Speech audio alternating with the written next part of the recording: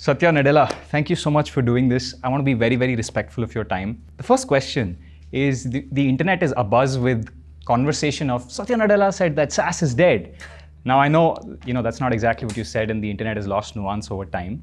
But I'd love for you to tell me how that shift happens from SaaS all the way to agents. Yeah, to me, whenever there has been a real platform shift, the core application architectures have changed, right? If you look back, let's go all the way back to when the relational database was born, right? That is the first time we really said, oh wow, I can separate out my data tier from my application, right? Before that, we were building these essentially ISAM databases right into the app, and then we said, no, let's have relational algebra, I have SQL, I have data, and then I can build my business logic on top of it. Then, of course, other platforms came, like the web and what have you, and then we said, oh, what's an N-tier way to write applications? How should I restructure my business logic? I think that something of that scale, or if not more, is going to happen, again, with the application logic, right? And this time around, the thing about agents is, they are not going to be bound to essentially any one SaaS application and its data, right? So I'll have an agentic sort of view where the task, the intent, and I will go operate and orchestrate all the logic across multiple SaaS applications, right? I'll go call a bunch of APIs through tools use. So I'll call a bunch of APIs. I will, in fact, I'll post-train my model to know about multiple SaaS applications in the agent tier. And so that's what's going to happen. So I think what will happen is these SaaS applications are a CRUD database with a lot of business logic. So the CRUD database will then get orchestrated outside of the business logic tier of just the SaaS application is what is going to happen. Like right now in my own use case, I go to Copilot, I say @sales, which is actually touching Dynamics CRM, brings back whatever the account information, then it brings back information from Office 365, I put it into Pages, I share it with people, the entire workflow, right? Everybody talks about the CRM database, but nobody uses it because, when was the last time I logged into CRM? Never. Except now, I'm every day querying my CRM database because it's so much easier because it's one agent away and it's working with all the other agents. So that is what's going to be the change. And when you're hiring people, I think in the future, you'll now hire people plus, their workflows. That's exactly right. And in fact, that's the way to think about it. Right? It's a swarm of agents. In a prosaic level, I kind of look at it and say, it's not like when you hire a data analyst, you hire them and their spreadsheets. Yeah, that's kind of what it is, right? So it's like agents are going to be, I think 2 years from now, we're going to say, yeah, agents, I build them like all day, like I build docs and spreadsheets. And I think that's kind of And I come with a basket of them. There you go. I have a basket of my agents. And I already see that, right? Every SharePoint, I have a leadership meeting and a leadership team in which there's all these documents. The best grounding data is all in there. So I just have a simple agent now, which is a SharePoint agent that I'm always addressing, and it's fantastic not to just have to go to a separate entity and query it, but to have it right there. A follow-up question here is, how does India stay competitive as this changes? Because if we look at when the LLMs first became popular, we always said that if India can build foundational models and sort of do what the West has done, that'll be an advantage for us. But we're now starting to see that many of those get commoditized. And we're starting to see that the real moat is the ability to keep coming up with breakthroughs. If you had to pick something that India can do now that is still defensible in the next few years, what would that be? Yeah, but it's not just a India comment, because it's a comment for all of us, right? At the end of the day, I think you really want to take what may be commodity and then do higher value. And then if that higher value thing becomes commodity, you have to be ready to commoditize that and move on to the next. Because that's the thing in tech, right? There is no franchise value, right? So whenever you think, quote unquote, these moats and so on are really overstated sometimes, because you can't really fall in love with your own moat because it'll get attacked. That said, I think India has tremendous opportunity, right? If I think about the total developer community here, the entrepreneurial energy here, the application space, right? When I think about all this quick commerce work that's happening, that's pretty unique. So whoever builds, AI applied to that here, SaaS companies out of here, really taking the business model disruption even, right? I mean, I think the next generation SaaS company that says, you know what, I'm going to embrace these agents. In fact, I'll expose them as first-class agents right into Copilot. In fact, change even my business model around it.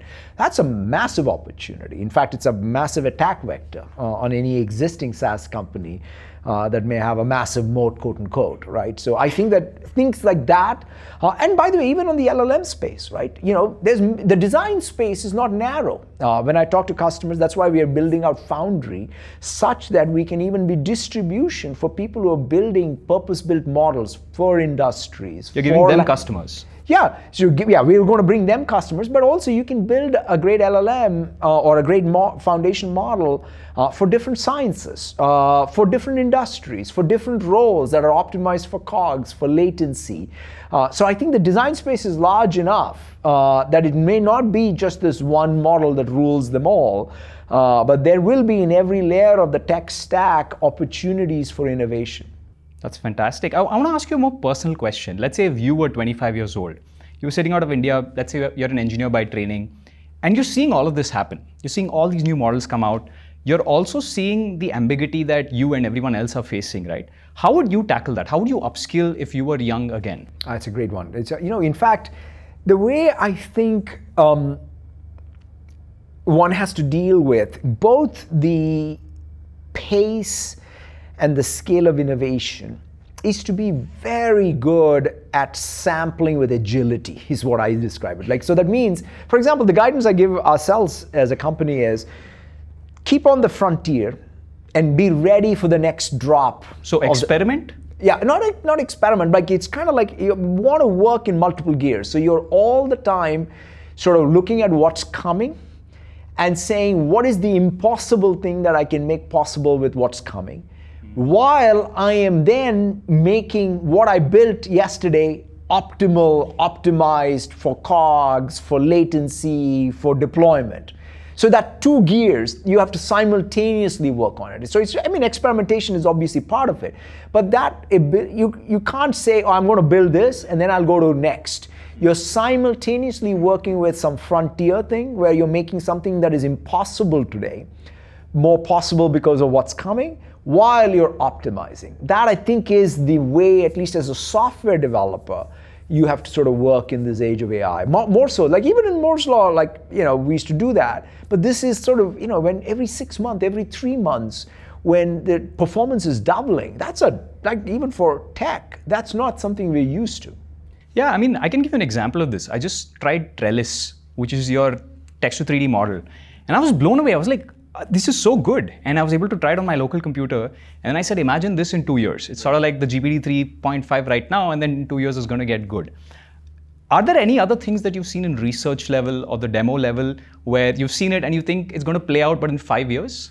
I think the thing that I'm most excited about is on what will happen when, you know, this particular model architecture or other model architecture breakthroughs will have on science, right? I mean, if you sort of start saying, wow, if, like even start with chemistry, right? We now have good models for doing novel new materials, right? I mean, in material science, like when I think about our data center and we say, hey, we want to build a more sustainable future, whether it's steel or whatever, it's all about material science. So having models that impact chemistry. Biology is probably the hardest. That's where I think we're very, very excited about even some of the new models that we've built for doing, you know, molecular dynamics, right? Which is one of the, you know, like one thing is to, you know, be able to model a protein structure, but to be able to then model the entire dynamic nature of a molecule, that I think is going to be breakthrough in something like drug discovery. So science probably will be the biggest, especially the combination of progress in AI and AI for science and maybe quantum.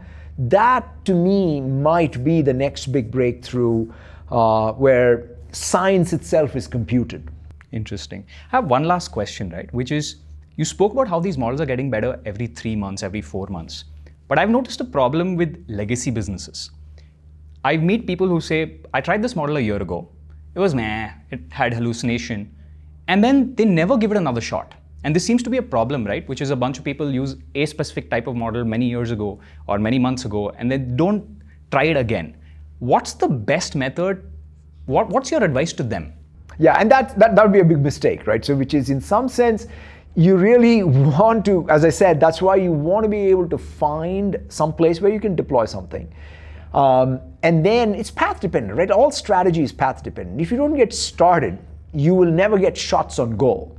Yeah. And like one of my friends once says to me, you can never get fit by watching others go to the gym. So you got better be in the gym every day, lifting weights, if you want to have a shot. So I think the best way to do it is sample the best, figure out how to take the most high ambitious scenario, and then start deploying at scale what makes sense for you from an economics and scenario perspective. If you care about hallucination, there are 1,000 ways to get rid of hallucinations. Like you have grounding now. Yeah, that's right. Grounding is one, but quite frankly, if really you don't want to use an LLM, go use just regular machine learning, right? If that is like, if you're so worried about sort of the 99.9 percentile, don't use some of these things where there are error bands, because that's why I think evals are important and really being driven by what's your error bound for humans or for models, and then using that as the real criteria, but then keep at it.